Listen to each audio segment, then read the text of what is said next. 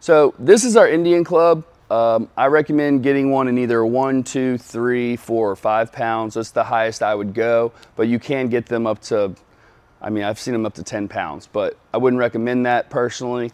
5 is as high as I would go. This one's 3 pounds. So essentially what you're gonna do, we start this drill off really easy. So first we wanna get this swing just like that, right? So look, my arm comes up to shoulder level, hand stays on top. I don't turn it over, stays on top, just like this. Right?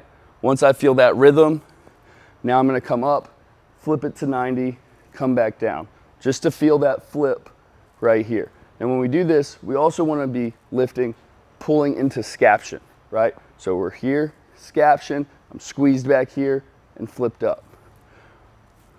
Boom, just right there. Nice and rhythmic, boom, right? This isn't a throw it as hard as you can drill. This is just feel the rhythm, feel the flow, right? We're trying to create a better arm path.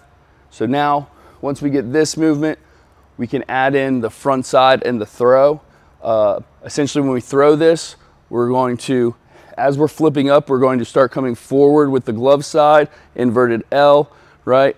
When we rotate the shoulder, chest comes through, we fall back into layback, and then again, pronate with the shoulder coming through, all right?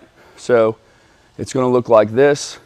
We're going to here, pull, throw. Here, pull, throw. Now, when we do this, you can stay with like a figure 8 type motion on the front side and keep going into it. So we can go figure 8, here, pull, throw.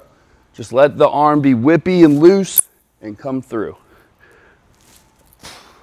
Just like that.